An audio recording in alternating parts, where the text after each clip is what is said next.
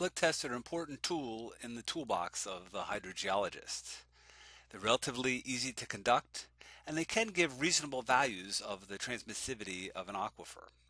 So in order to conduct the slug tests, we'll change the drawdown or the head in the well suddenly, and we measure how the well responds to that change in head. So here's a schematic of what's going to happen. This is the well here, and the well is intersecting a permeable layer. This is a thin fracture, so this represents perhaps a permeable fracture in the lower well field. Up here, this thing is a slug, and in order to conduct the test, we'll drop this in the well. The slug is a cylinder that is heavier than water. There's a rope to it, so when we drop it in the well, it sinks and it displaces an amount of water that's equal to its volume. So the first step is to drop the slug in the well. That raises the water level up by an amount that's equal to the volume of the slug. The next step is, so actually what's happened here is that in the formation, the head was equal to the initial head. So this is the initial head right here. And when we introduce that slug, the head rises. And so now the head is up here in the well, but it's still here in the aquifer. And so there's a big difference in head, and that causes the water to flow from the well into the aquifer. And initially, because there's a big head difference, the flow is quite large. And so the water level drops as a result of this flow going out like that. And then it continues to drop. As the head drops, though, it approaches the head in the aquifer, and so the rate at which it drops decreases because the gradient is getting smaller, the head gradient. Okay, so it continues to drop, and eventually it drops and approaches the initial head. Once you reach static conditions, then there are no longer any changes. So that's the slug in, because we've put this cylinder into the well, and then we pull the cylinder out. This is the slug out. This causes the water level to drop. And then the water level and the water level in the well and the water level in the aquifer are out of equilibrium again. And so now water is going to flow from the formation into the well in order to fill the well back up and have it equilibrate with the aquifer. So this is what the water level is doing over here. It drops suddenly, and now it's rising back up.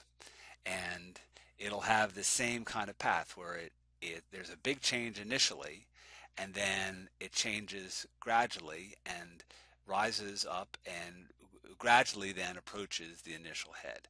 So this is the slug out test, and it's similar to the slug in test, except it's a head falling or a head drop instead of a head rising.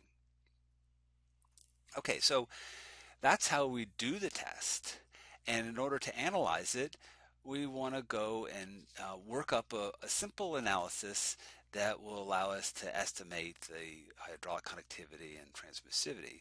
And so to do that, we use this principle of a water balance that we've applied before in the class and we'll use again. And the strategy is to draw the control volume that we use to conduct this water balance around the well.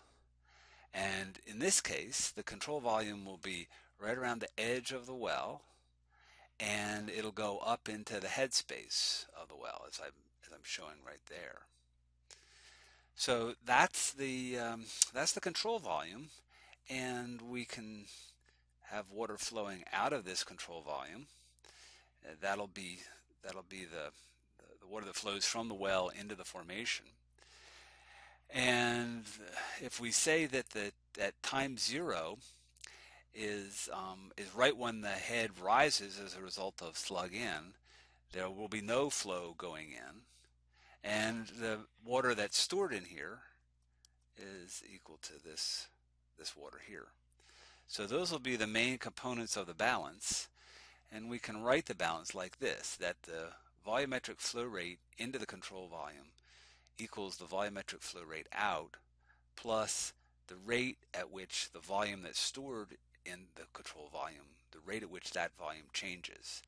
So that's going to be the basic water balance formula that we'll use always, and it'll apply here for the slug test. And so for this particular scenario, the volumetric flow rate is 0. We're going to start this analysis after the slug is already in, so there's no water flowing into this dashed red zone. The water that flows out, we can write like this. And what I'm thinking here is that you have something like this. So here's the head, and this is H0. And when the water level rises, it'll be equal to H right there. So it'll rise up, and that's H. And so the water level or the water profile looks something like that. That'll be the head in the aquifer. So we see that there's a slope, that's the head gradient. And if we go out here some distance, delta R, then the head gradient is going to be this difference here. Well, I guess that H is really going to be like this. We have a datum. This is the initial head, and this is the head that's in the well.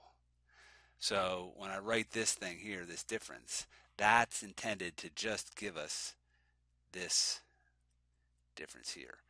This H minus H0, that's the amount that the head has changed in the well as a result of doing the test. Okay, so this thing right here gives us the hydraulic head gradient in the radial direction, and that's what's driving the flow away from the well.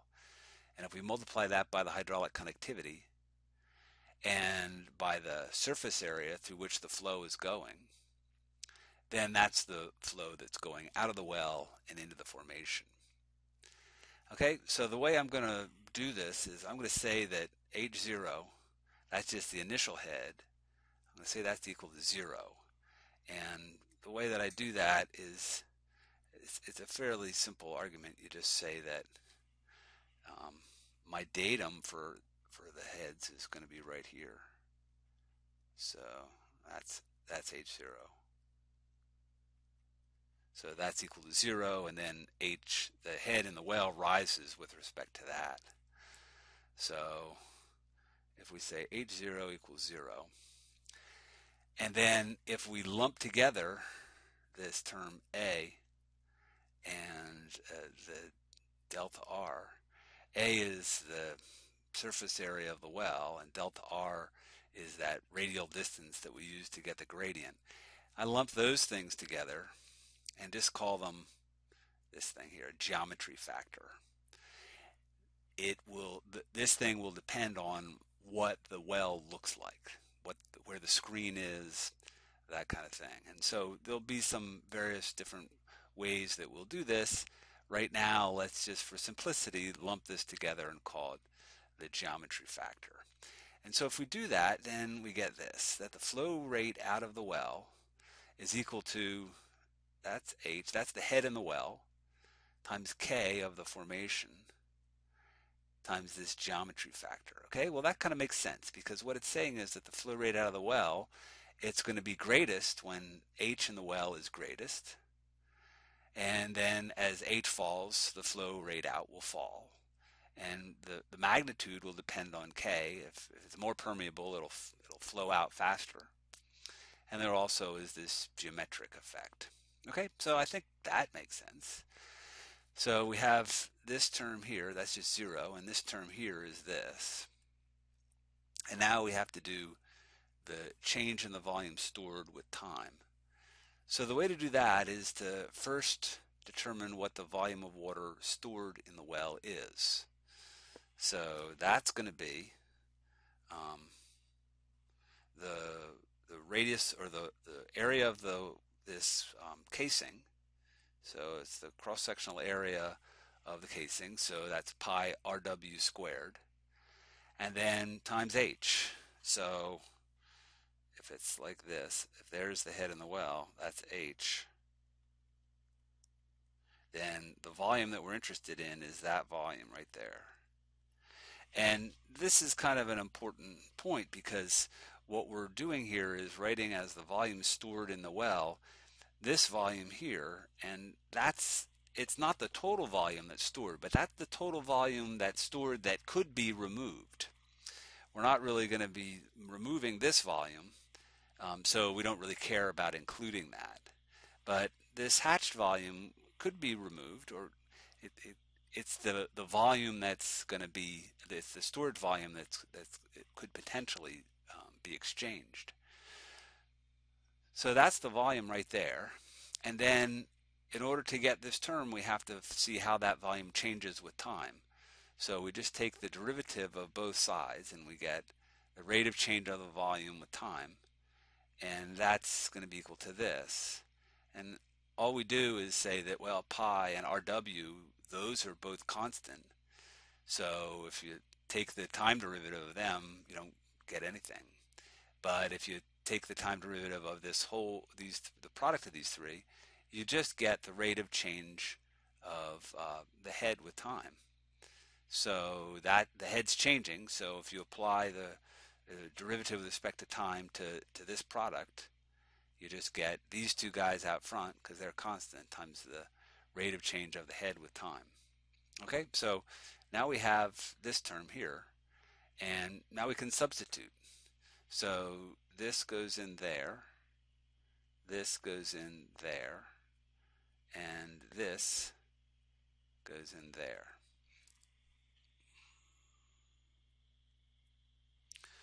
Okay, so that's the result of the substitution. And then you just solve for this thing. Okay, so here's what it says. The rate of change of the head in the well with time is equal to this stuff here, which is, all that's a constant, k, g, pi, rw squared, all that stuff's a constant. And then h, that's the head in the well. So this is the rate at which the head changes. It's a negative, there's a negative sign there. So this means that the greater the head, the more rapidly the head will be falling. So I think that makes sense because right at the beginning of the test, we said that there was a big head gradient. And so right at the beginning of the test, when the head was highest, we expected that the rate of fall of the head would be the greatest. And that's what's really being stated here. Okay, so then the next step is to solve this. And this is a little first order differential equation. And so we can solve it and get this. And that's just from integrating this equation, and then we get a constant of integration, and we can solve for that constant by saying that h has to equal h0 at t equals 0. And so if we use that initial condition, here's the result. Okay, and this will be the equation for this is describing how the heads change as a function of time during a slug test. So there's the result that we just got from the previous page. And what this is going to do, let's see, one way to plot this, if we raise both sides to the exponential, then we get this, h over h0 equals e to the minus k g pi rw squared t. Okay, so that's negative exponential, and it looks like that, where this would be h over h0 starting at 1 and going as a function of time. So it drops fast at first and then kind of flattens out. So what this guy Vorslev did was he recognized that it was this kind of a function, and if we say that, let me go and let me erase that just to make it a little bit clearer.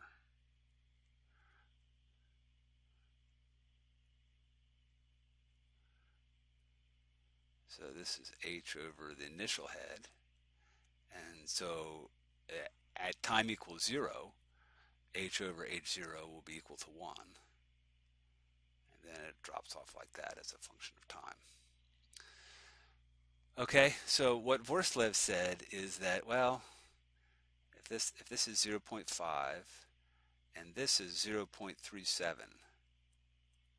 okay, so at this point here, the head has dropped to 37% of the initial head.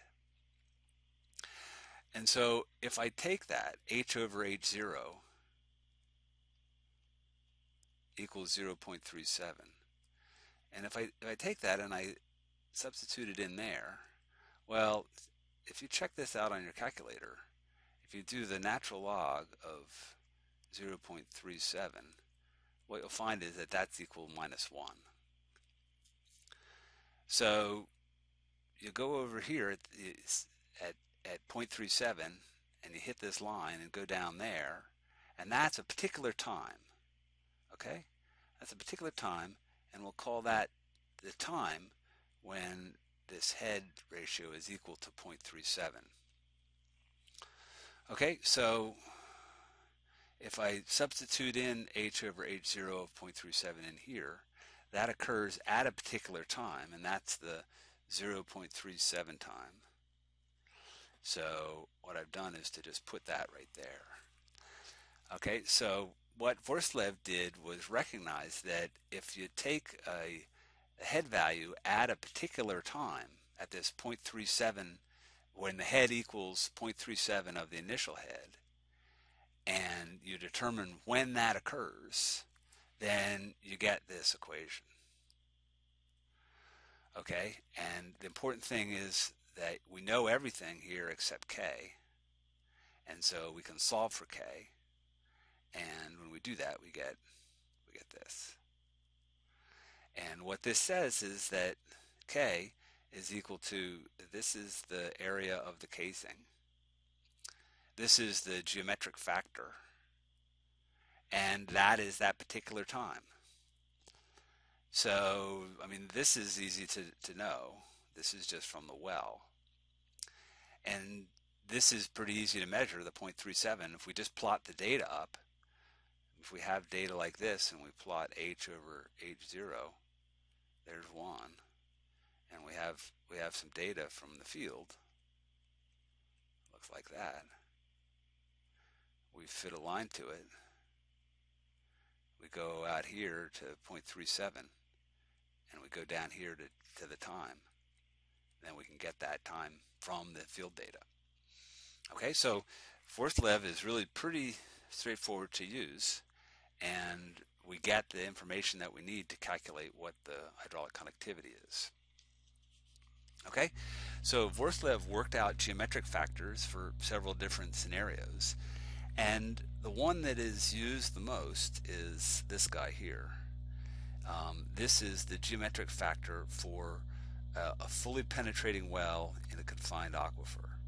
So it's a scenario that looks like this. Here's the aquifer, and let me erase that.